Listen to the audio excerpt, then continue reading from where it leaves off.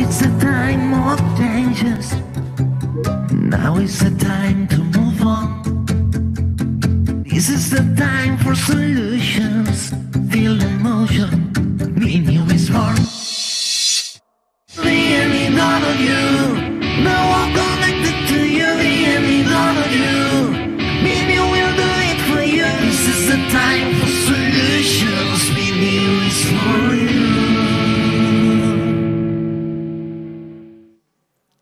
¿Qué tal? Bienvenidos, ya estamos de vuelta a Aviation Mobility. Disculpad. Estamos de vuelta, decía, en Aviation Mobility. Empezamos con BCHALLENGE y nos preguntamos ¿cuáles son los retos del sector aéreo pospandémico? Bueno, casi nada, por eso ya casi la voz no me sale.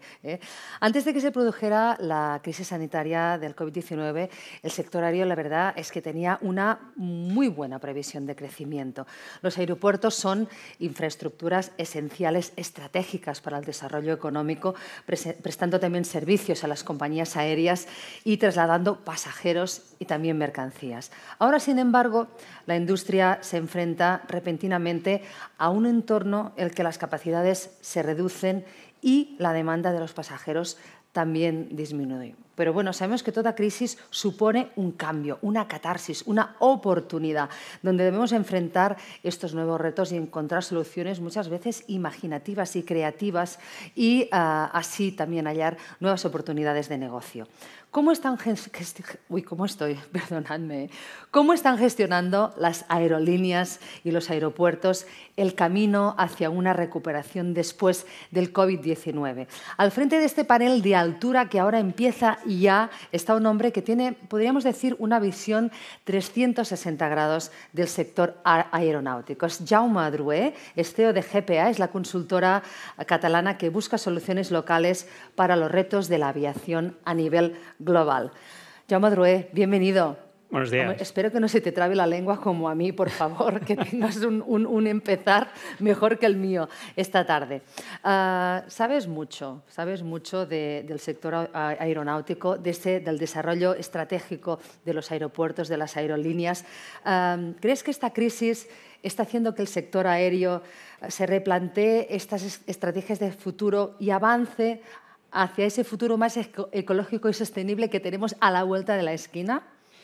Bueno, yo creo que la aviación ya hace muchísimos años que viene preocupándose por el medio ambiente, con más o menos éxito, también hay que decirlo, pero no es algo nuevo, ¿no? Lo que ha hecho esta crisis yo creo que ha puesto el acelerón a todos en lo que tenemos que hacer, en los resultados que tenemos que obtener y ha puesto otras expectativas ya no solo a la gente que hay alrededor de los aeropuertos, sino a todo el mundo en general. Es decir, yo creo que ahí hay una expectativa de todo el mundo en general de qué puede hacer la aviación para hacer ese cambio y para conseguir esas expectativas de minimización del impacto ambiental. Bueno, pues estaremos muy atentos de este panel que empieza ya. Adelante.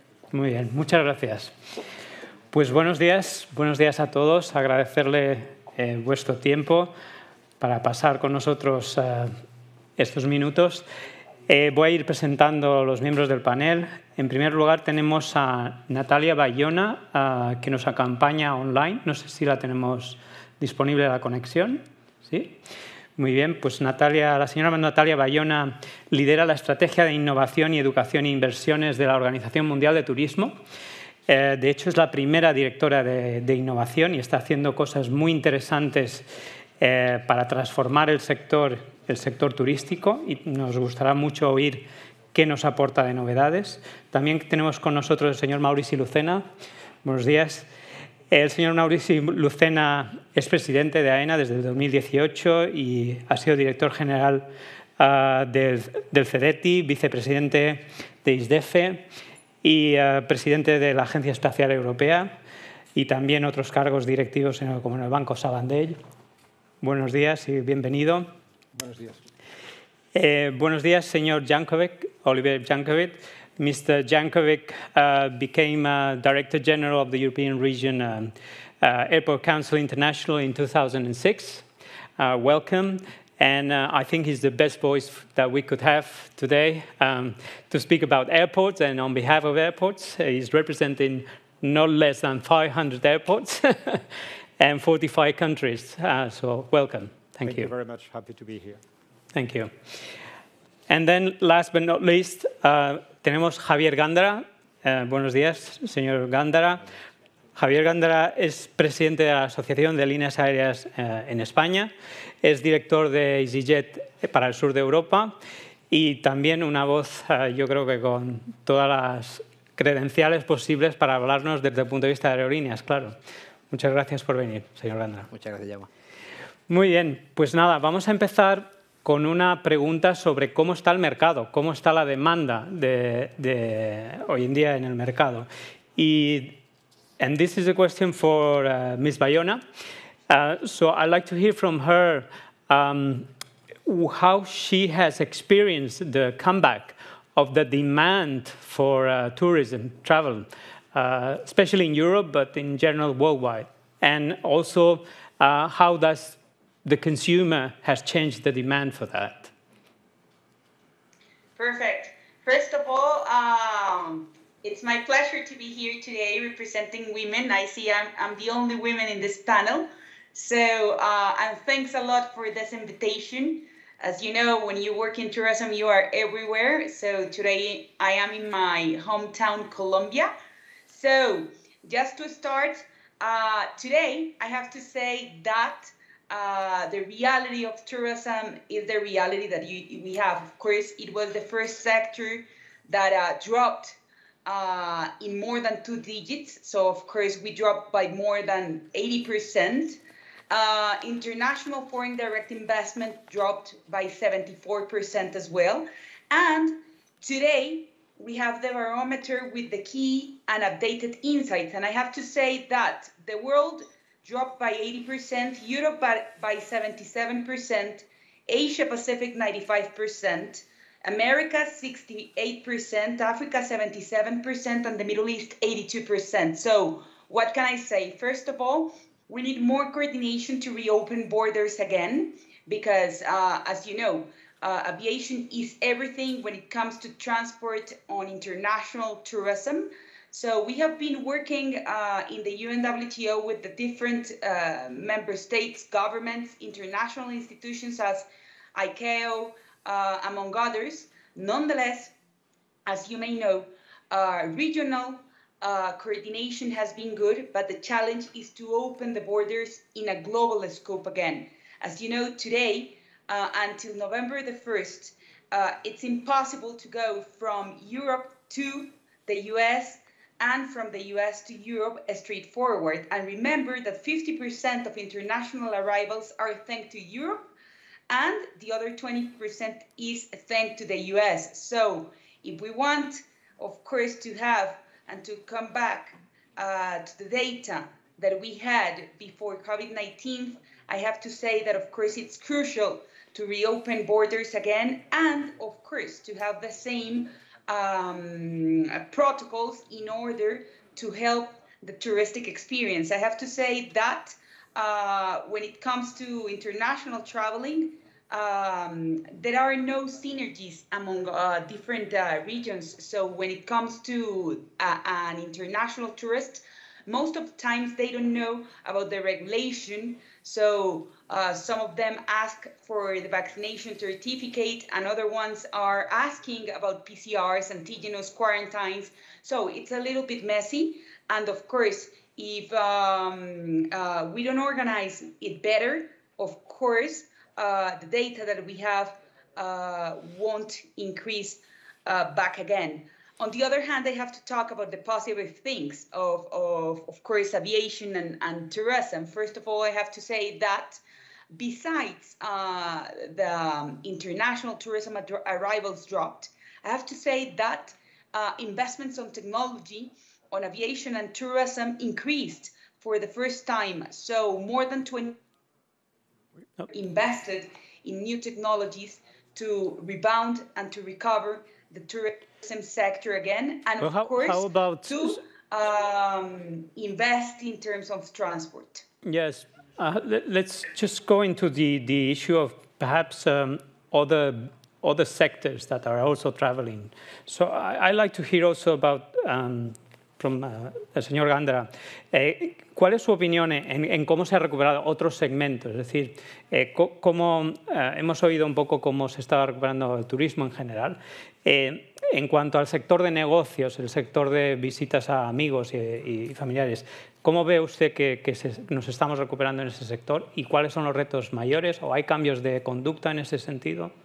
Perfecto, bueno, buenos días, sí, la verdad que un placer estar aquí. Y efectivamente, como dices, aunque el turismo la mayor parte de las veces es lo que se lleva a todos los titulares, ¿no? Y yo creo que Natalia ya lo ha descrito muy bien, hay otros dos segmentos muy importantes, como es el de negocios y el de visita de familiares y allegados, el llamado VFR, ¿no? Que yo creo que no hay que olvidarlo. Y más que nunca ahora la gente quiere volver a estar cerca de sus seres queridos, ¿no? Yo siempre digo un poco de broma que un ratio de gestión que nos falta a las compañías aéreas es el índice de achuchabilidad, que es la cantidad de achuchones que hemos permitido de nietos a sus abuelos, padres a sus hijos, etc. Y no hay más, o no había más que ir a un terminal de llegadas, ¿no? Para ver realmente eso, la felicidad que todo el sector de lo que estamos aquí pues ofrecemos, ¿no? Entonces sí, efectivamente, los segmentos se están recuperando más rápido, de momento son el turismo y el de visita a familiares allegados, y sin embargo, lo que está yendo un poco más despacio es el de negocios, ¿no?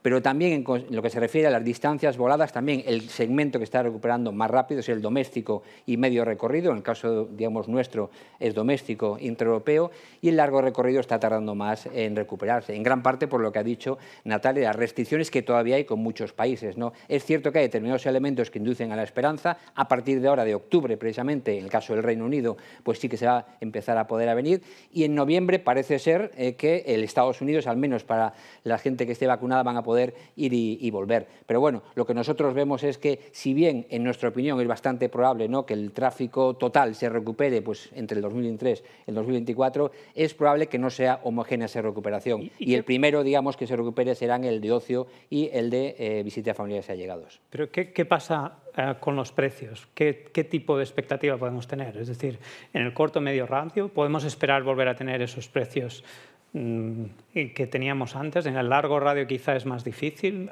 ¿Cuál sería su expectativa? Bueno, yo siempre digo un poco ante la pregunta de los precios que las compañías aéreas no fijamos los precios se fijan por la interacción de la oferta y la demanda.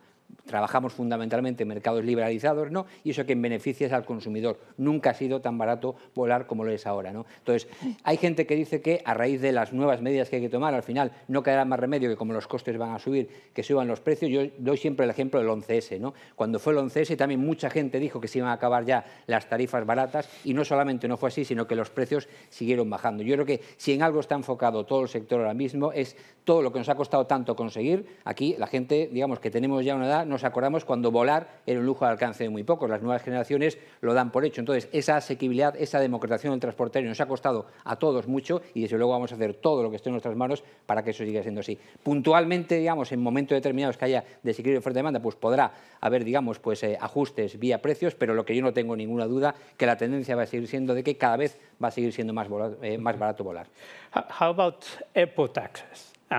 We know airport taxes are part of the fares and the expenses that people have to pay.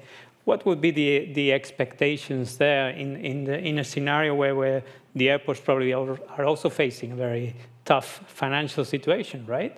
What would be the major challenge and how would that be able to be transmitted to the final consumer?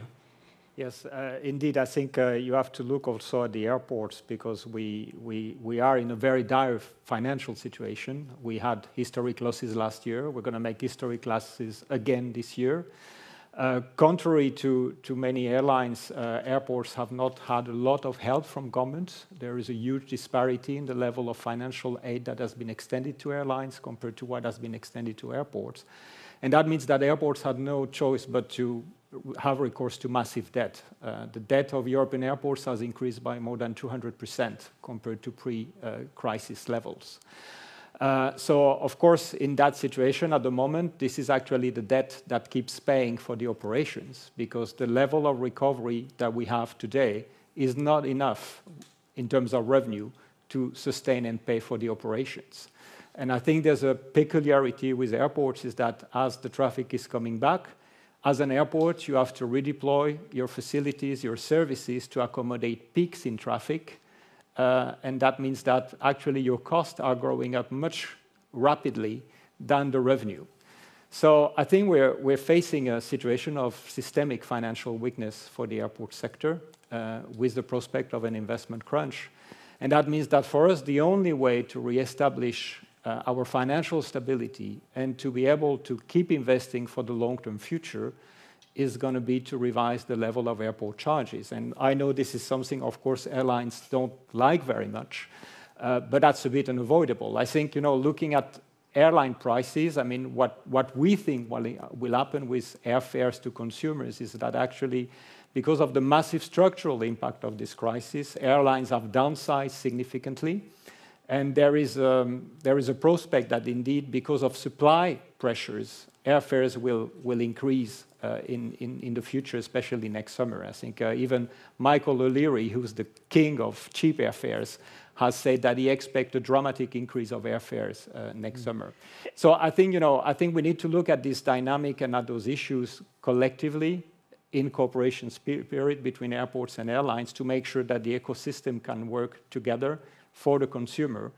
But I think we need to recognize the specific difficulties and financial situation of each party in the ecosystem. And for airports, again, that means that for some airports, increasing charges will be simply unavoidable. Yeah, but do you think also the governments will be very eager? I mean, on one side we have a general feeling that something needs to be done about the environment, and aviation is the target. But I don't know if they are able to stop that kind of pressure and put it on top of the airlines and of course via the airports. Normally. Well, I think the environment is a collective responsibility, and we have to rise up to the challenge. Of course, it's a major challenge now. It is, in any case, a major challenge because there's no silver bullet and because decarbonizing costs money. The problem is that, of course, as an industry now, we're all very much weakened. The airlines, the airport, all the ecosystem is considerably weakened. So we have a dual challenge. We have the challenge of recovery, and we have the challenge of sustainability. The problem is that we won't be able to address the challenge of sustainability unless we recover financially. And this is where, of course, we have to talk to government to make sure that we get all the support that we need to get to reach the common objectives of decarbonization. Okay. I'd like to go on the subject of environment. En Barcelona, como sabemos todos, hemos vivido una situación importante en cuanto a debate aeroportuario, ¿no? Y aquí creo que tenemos la persona adecuada para darnos su opinión, pero yo creo que lo importante del caso Barcelona es mostrar un poco en qué medida se parece o no se parece o es algo excepcional a lo que está pasando en otros sitios de Europa o en otros sitios del mundo incluso, ¿no? Entonces, me gustaría saber un poco qué hemos aprendido hasta el momento de ese gran debate que hemos tenido.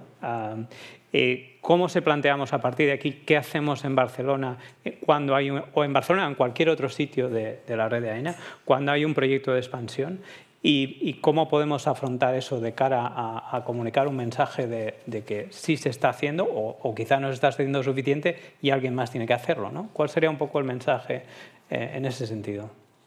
Sí, en primer lugar, muy buenas tardes. Agradezco mucho la invitación a participar en estas jornadas de BNIU.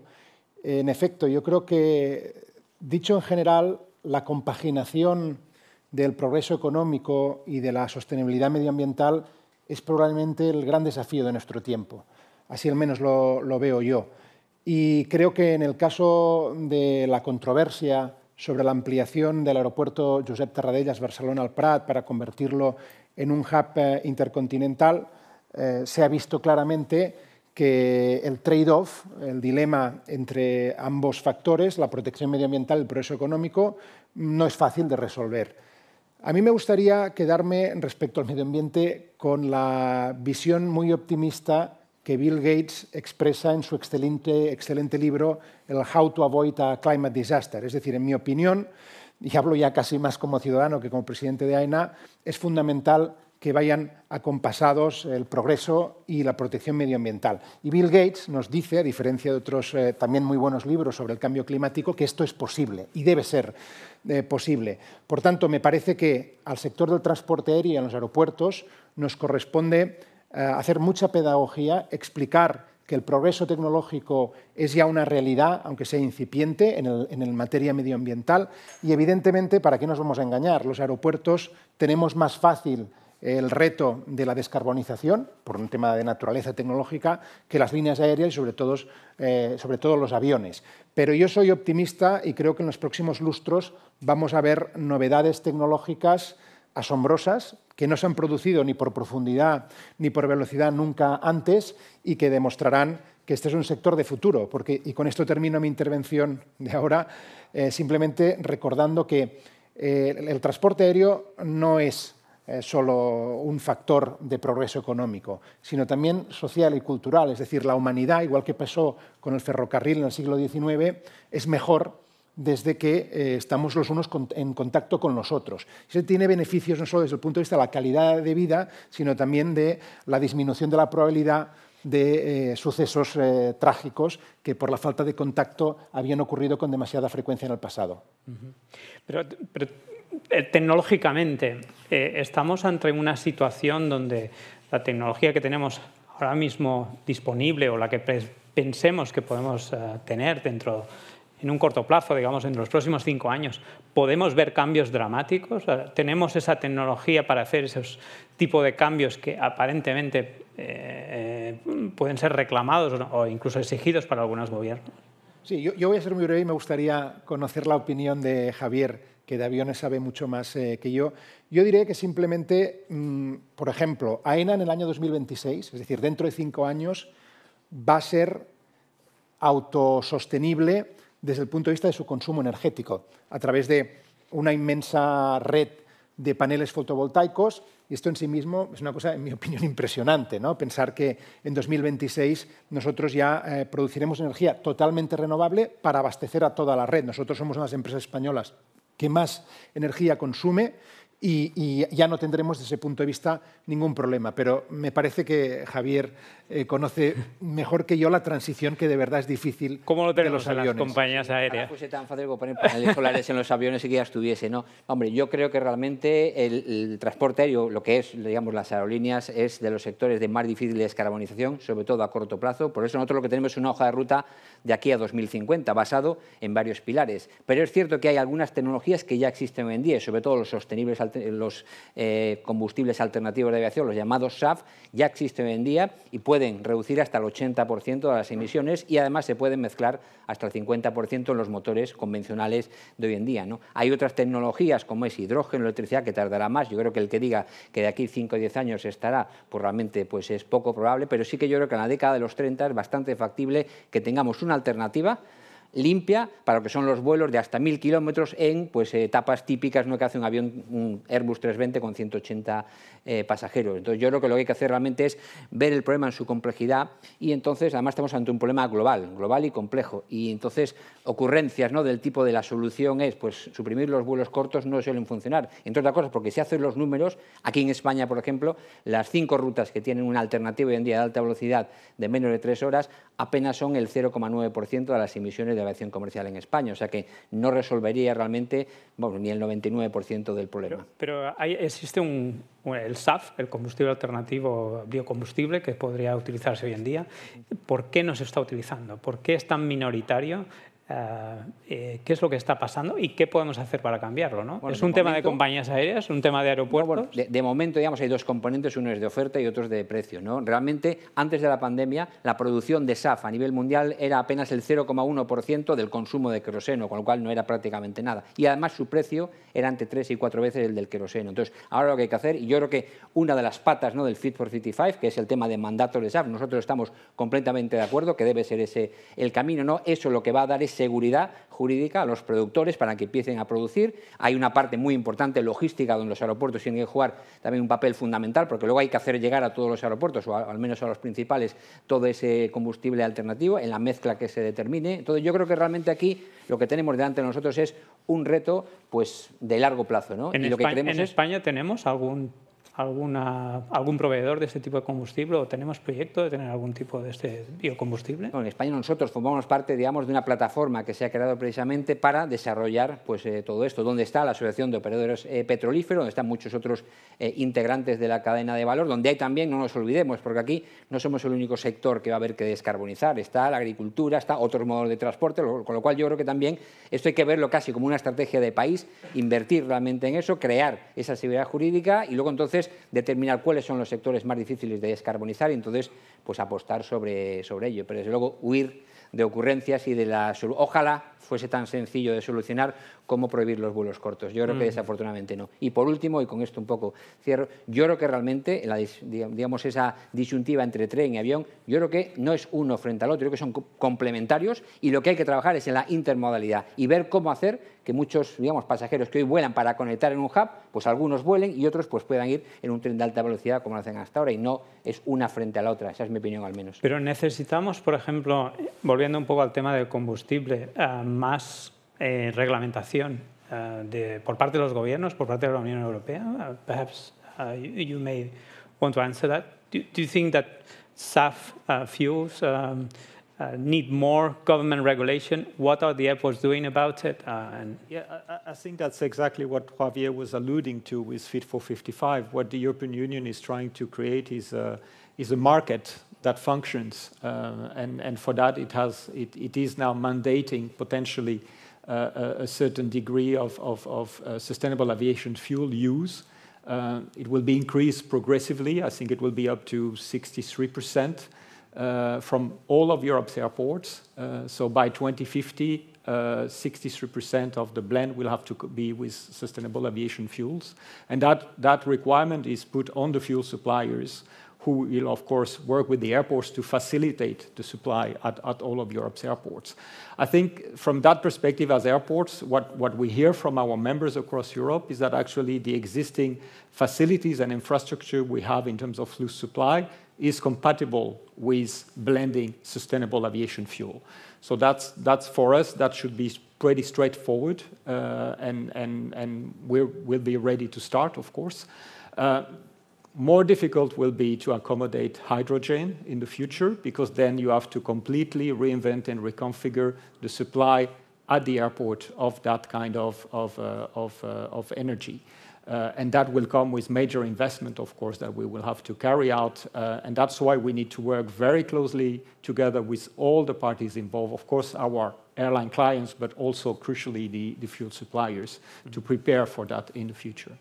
Yo también tenía una pregunta para la señora Bayona, si me permite. Parece que, bueno, aquí está claro que el debate medioambiental es muy importante, pero sin embargo parece que la demanda se está recuperando, ¿no? Entonces, esa reticencia por parte del consumidor, ¿en qué manera es perceptible, ¿no? ¿No se está traduciendo realmente en un impacto a la reticencia a volar? Que sin duda alguna, como lo decía, la aviación es el gran aliado del turismo. No podemos hablar de turismo sin el desarrollo de unos aviones, sin duda alguna. Tenemos un reto gigante, no solo en la parte de aviación, que es un subsector del turismo, sino como sector total. ¿Qué vemos nosotros? Nosotros tuvimos el gusto desde la Organización Mundial del Turismo de fortalecer el ecosistema de innovación y de emprendimiento. Vemos que cada vez más del 80% de las startups que aplican a las soluciones y a los diferentes retos de innovación que hacemos en la organización tienen como base la sostenibilidad y los objetivos de desarrollo sostenible. No hay que olvidar que sostenibilidad no solamente es cuidado con el medio ambiente y apoyo al cambio climático. Trabajar sostenibilidad también es apoyar a los más vulnerables. Recuerden que el turismo es el sector que mayor número de mujeres y jóvenes emplea. Segundo, el uso de tecnologías de manera eficiente. Tercero, la ética en el uso de los datos. Cuarto, el cambio climático. Y quinto, el manejo por el medio ambiente. Entonces, cuando nosotros hablamos del turismo, el turismo es el sector económico más humano de todos y sin duda lo que vemos es que es el sector que puede tener la oportunidad de liderar con el ejemplo el redefinir el modelo turístico hacia un modelo más consciente y no vemos bajo ningún punto de vista que la gente no quiera volar o que exista algún problema con las aerolíneas. Todo lo contrario, la gente está cansada de estar en su casa y lo que quiere es volar lo antes posible y conocer nuevos destinos y obviamente aportar sobre todo los nuevos territorios que conoce, como los territorios rurales. Pero sin embargo, en Europa por lo menos vemos con preocupación cómo quizá el sector no es capaz, y yo diría pasa de una forma bastante similar con el turismo, quizá no es capaz de explicar esos beneficios que aporta a la sociedad, que yo creo que han sido bastante claros, ¿no? ¿Qué es lo que podemos hacer para explicar mejor ese tipo de beneficios y para que se entienda mejor el mensaje, ¿no? Sin duda alguna, desde que yo empecé hace 3 años y medio como directora de innovación de la Organización Mundial del Turismo, el reto sigue siendo antes del COVID. Fíjate, lo que ha hecho el COVID es acelerar los retos de comunicación y de generación de confianza. Hay que acordarse que el turismo, si no tiene confianza y si no hay seguridad, la gente no regresa a viajar. Sin duda, el reto más grande que tiene este sector es trabajar en equipo en el ecosistema de emprendimiento e ir en equipo a los diferentes escenarios donde se pueden hablar positivamente de las bondades que tiene el turismo como sector económico. Ejemplo, la COP26, ejemplo, la Asamblea General de la Organización Mundial del Turismo, ejemplo, la Cumbre Global de Aerolíneas ICAO. ¿Por qué? Porque solo a través de nosotros podemos bajar todo lo que puede implicar el desarrollo puro y duro de una comunicación uniendo el sector privado y el sector público para que se hable de las bondades de lo que tiene el turismo y que sin duda no es uno de los sectores más irresponsables, todo lo contrario, es uno de los sectores que más promete la resiliencia, sin duda alguna la sostenibilidad, y si bien tiene retos, como todos los colegas lo dijeron en estos momentos, no quiere decir que no se esté trabajando para ello. De hecho, nosotros estamos firmando un memorando de entendimiento en estos días con ICAO porque queremos lanzar próximamente un reto de innovación y sostenibilidad para la aviación y poder fortalecer todas las energías renovables y apuntar hacia la reformulación del modelo turístico, comunicando eso sí en equipo. Bien, pero quizás lo que falta en el sector es, tenemos los gobiernos en general hablando de temas medioambientales, intentando obviamente responder a las inquietudes de la población, pero no parece que haya una sola voz hablando por el sector, ¿no? Aquí tenemos obviamente las aerolíneas, tenemos los aeropuertos, existen muchos más agentes, fabricantes, etcétera, en el sector. ¿Cómo se puede hablar de una forma quizás más solvente en el sentido de, o más contundente, mejor dicho, para mostrar un poco los beneficios que nos está explicando Natalia, ¿no? Sí, a ver, yo voy a tratar de poner un ejemplo concreto, ¿no? Volviendo al aeropuerto de Barcelona. AENA va a seguir insistiendo en que este es un proyecto muy bueno para Barcelona, muy bueno para Cataluña. Fue una lástima que después de que se llegara a un acuerdo entre el gobierno catalán y el gobierno de España, en el último momento se echara para atrás el gobierno catalán, pero nosotros seguiremos insistiendo. Y hay que hacerlo explicando con mucha claridad cuáles son los beneficios en una ciudad que pretende competir en un mundo global, en el ámbito económico, en el ámbito cultural, el disponer de un aeropuerto que se convierta en un hub intercontinental. Esto tiene, evidentemente, y hay numerosa evidencia empírica que lo demuestra, beneficios económicos clarísimos. Se crearían muchas decenas de miles de puestos de trabajo nuevos, se atraerían inversiones, tanto desde el punto de vista de los centros de investigación como de sedes de filiales de multinacionales. Habría una mejora en la calidad de vida evidente porque los catalanes y barceloneses podrían viajar directamente sin escalas a un mayor número de destinos en el mundo. Y, por tanto, yo creo que el deber de una empresa como AENA, con la ayuda de las líneas aéreas, es explicar esto con claridad. Pero luego hay que insistir también y hablar desde el punto de vista relativo de lo que representa las emisiones de gases de efecto invernadero del transporte aéreo. Esas son cifras importantes. Actualmente, los gases de efecto invernadero del transporte aéreo son el 4% del total. Para que tengamos puntos de referencia, la energía, la producción de energía, sobre todo, evidentemente, la de origen fósil, representa el 25% de los gases de efecto invernadero totales y la agricultura cerca del 12%. Por tanto, lo que hay que explicar es, en un análisis coste-beneficio, lo que representa el que se expandan unas actividades u otras. Y, posteriormente, como os he dicho yo, ya creo que con bastante vehemencia en este panel, hay que explicar que en pocos lustros se va a hacer una transición que, por la naturaleza, en términos de seguridad, de ciclos de inversión muy largos y por la pura tecnología que utilizan en los aviones, pues va a ser, desgraciadamente, un poco más lenta que en otros sectores de actividad económica, pero que se va a realizar, porque, en mi opinión, no se puede renunciar a volar y, de hecho, yo creo con seguridad que se va a volar más dentro de unos años de lo que se volaba en 2019, por los numerosos beneficios que tiene y porque nos lo podamos a poder permitir tecnológicamente. Y hay que explicarlo, en mi opinión, tan bien como podamos.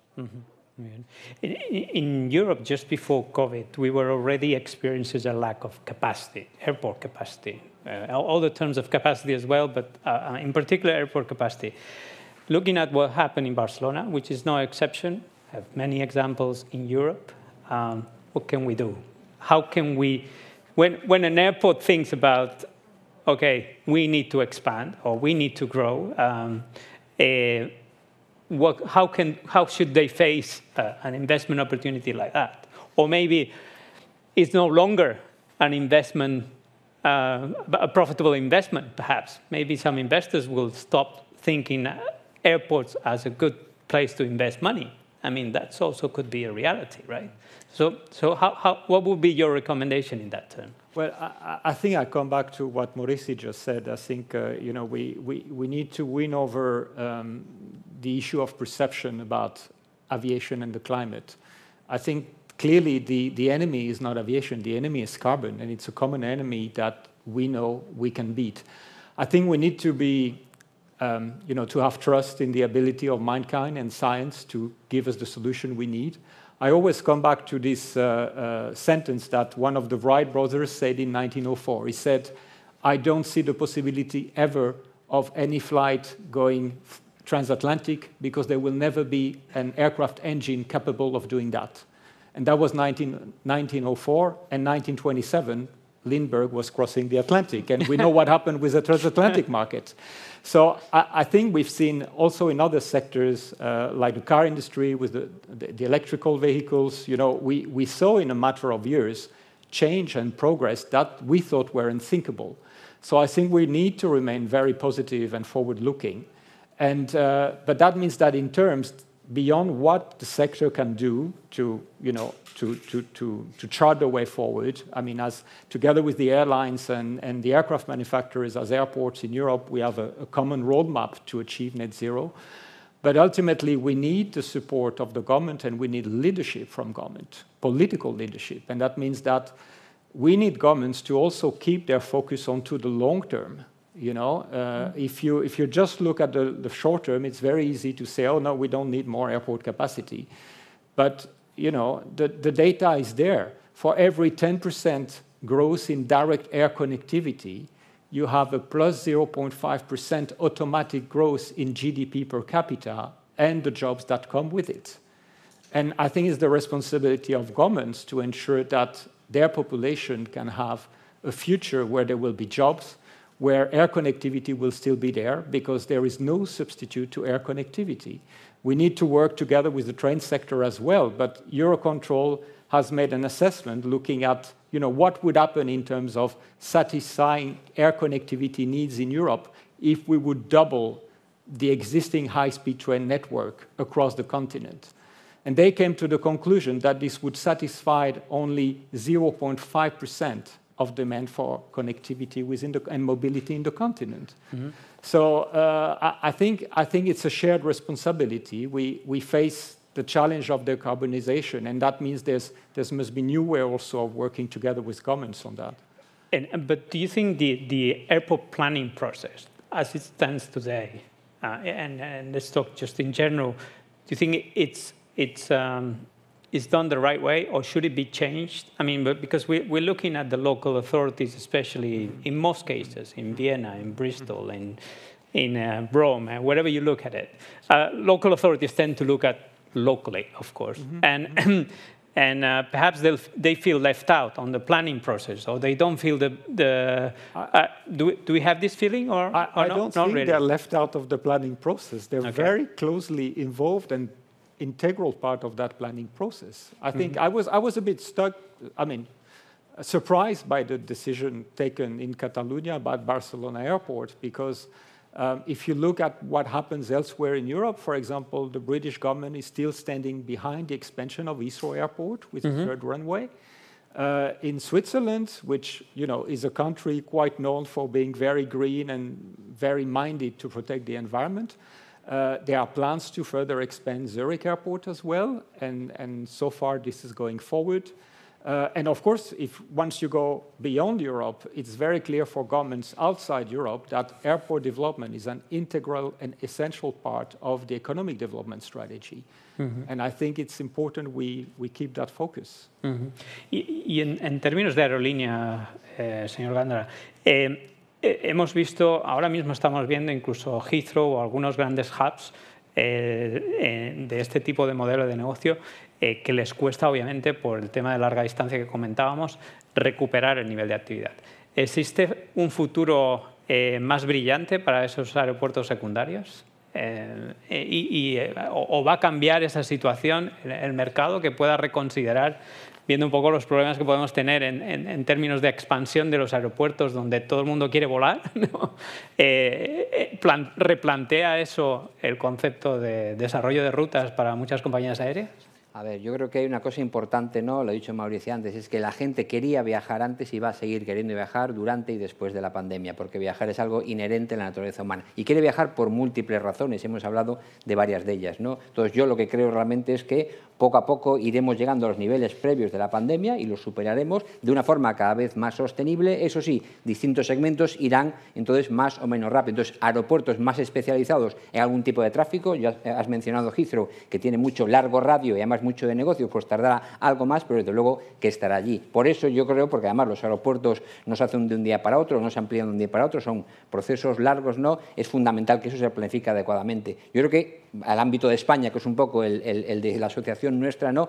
Tenemos una ventaja que es el DORA, ¿no? Nosotros ahora mismo tenemos ya certidumbre para los próximos 5 años de las inversiones, estándar de calidad, de la senda tarifaria, y luego además también parece muchas veces como que siempre estamos a la greña aeropuertos y aerolíneas, y no siempre estamos. Y de hecho, para este DORA en concreto, las compañías aéreas estamos completamente de acuerdo en que había que hacer la ampliación de Barajas, los 1.400 millones de euros que estaban previstos ya para el tercer DORA, y también que había que hacer la de aquí del Prat. Y eso es importante porque, aunque mucha gente lo ignora, a diferencia de otros modos de transporte, las infraestructuras aeroportuarias se financian íntegramente con las tasas aeroportuarias que pagamos las compañías aéreas y nuestros pasajeros. Por eso muchas veces nos peleamos tanto por las tasas. Pero bueno, que realmente estamos de acuerdo que la capacidad es fundamental. Y luego hay un tema, y lo ha mencionado Olivier, que es, claro, es fundamental. Ahora mismo hay una infraestructura existente de tren de alta velocidad que, bueno, puede cubrir una serie y tal, pero es mínimo lo que puede cubrir. El poder hacer, y ese informe al que hacía referencia de Eurocontrol, pues algo que a lo mejor representaría el 4% de las emisiones, implicaría que eso estaría listo, esa infraestructura, en toda Europa, de aquí a dentro de 20 años. De aquí dentro de 20 años, yo creo que para ese tipo de rutas estoy convencido que ya habrá unas alternativas de avión que sea, digamos, descarbonizado y con lo cual no haría falta toda esa infraestructura. Entonces, yo creo que realmente aquí lo que es fundamental es mirar mucho a largo plazo y realmente ver un poco, estar preparados porque va a volver, digamos, otra vez el tráfico. Y hablando aquí del Prat, y con eso lo cierro, no olvidemos que el año 2018, verano 2019, era un aeropuerto que estaba ya saturado, con lo cual ya no solamente el hub intercontinental, y la que también, pero también es un poco el poder volver a tener, digamos, pues el tráfico que teníamos antes de la pandemia.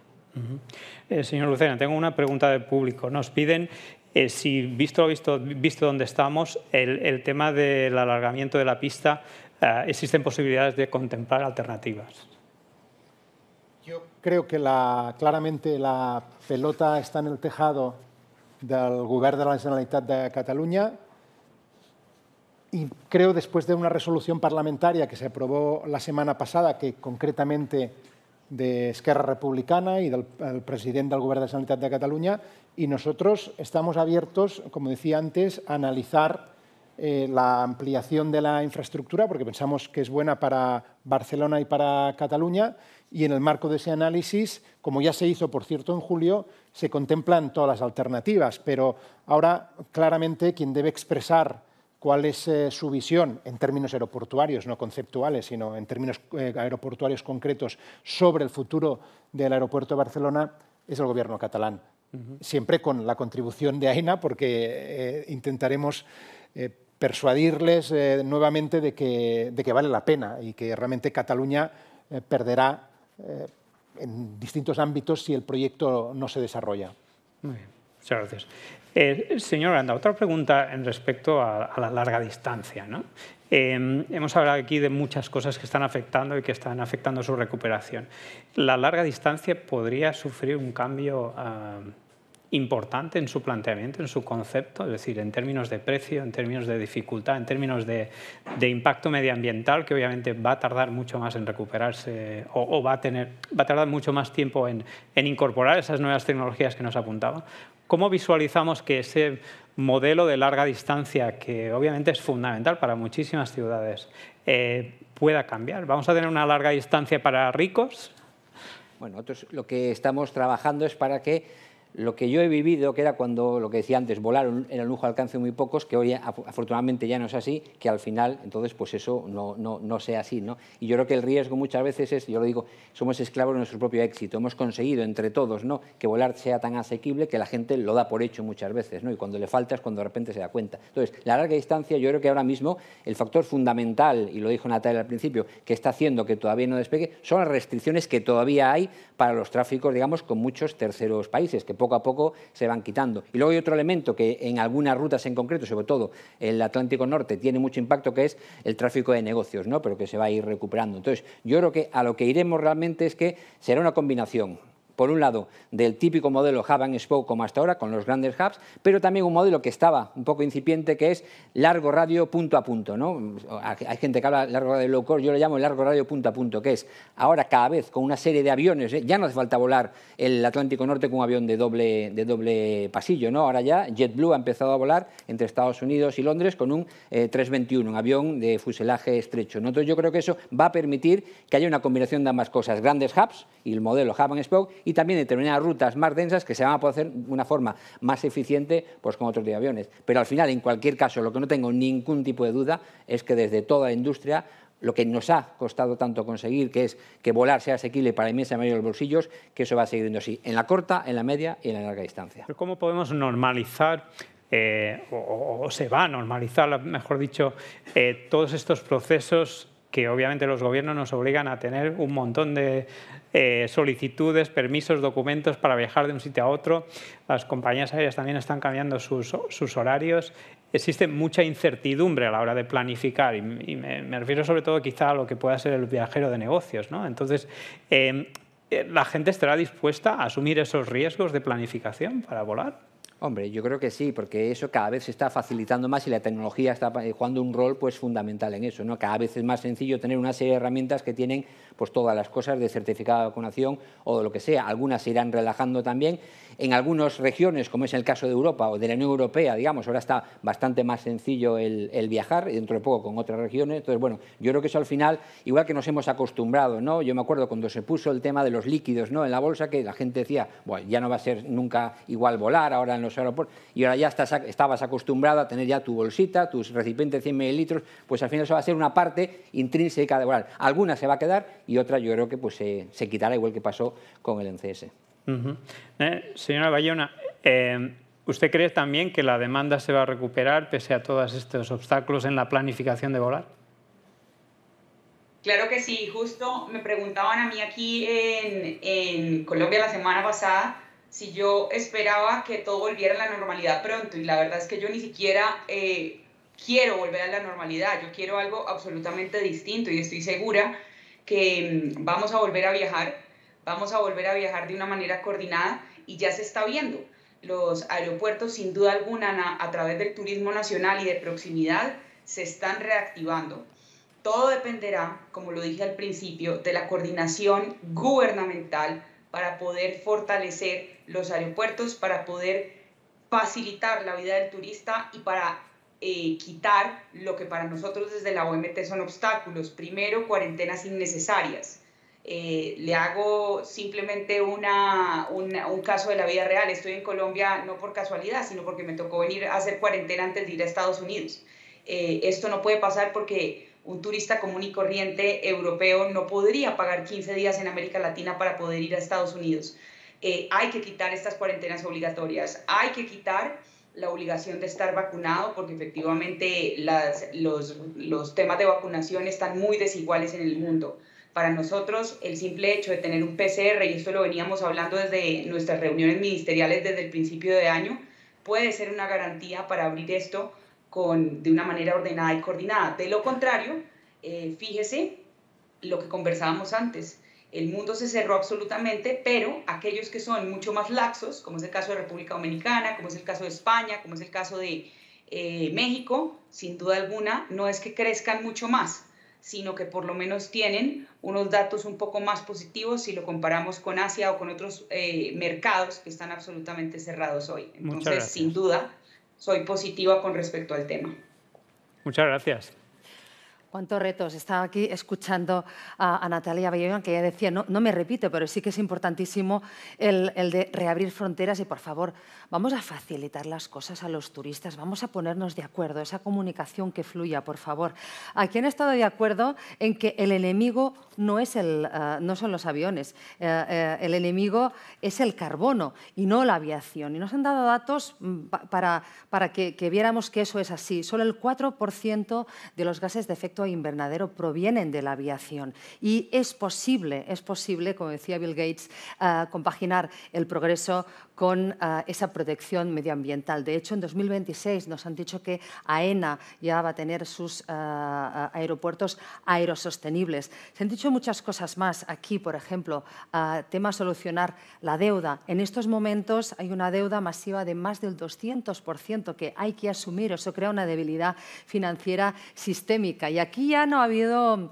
no estaban todos en el mismo equipo, porque alguien ha dicho, no, los precios no van a subir, y alguien ha tenido muy claro que sí, claro, que habrá aquí una negociación, ya se están riendo un poco. Sí que está claro que el sector aeroportuario es un gran sector y que a lo mejor va a ir más lento, pero va a ir más seguro en toda esta evolución tan y tan necesaria. A mí lo que más me ha gustado es que siempre hay que mantener muy arriba ese índice de achuchabilidad. Yo me acuerdo de la película, ¿se acuerdan ustedes de Love Actually? ¿Se acuerdan, verdad? Ese principio y ese final en esas llegadas internacionales del aeropuerto. Yo voy a menudo al aeropuerto del Prat a esperar a alguien que quiero mucho y que llega, o que yo viajo en avión. Y ese momento de espera, ese índice de achuchabilidad, el mío y de los otros pasajeros, oiga, esto me da vida, que no acabe, que dure muchos años. Muchas gracias a todos por acompañarnos. Después hablaremos con cómo nuestros hábitos de consumo han hecho evolucionar lo que se llama la movilidad como servicio. En unos minutos aquí, en BNew Mobility. Hasta ahora.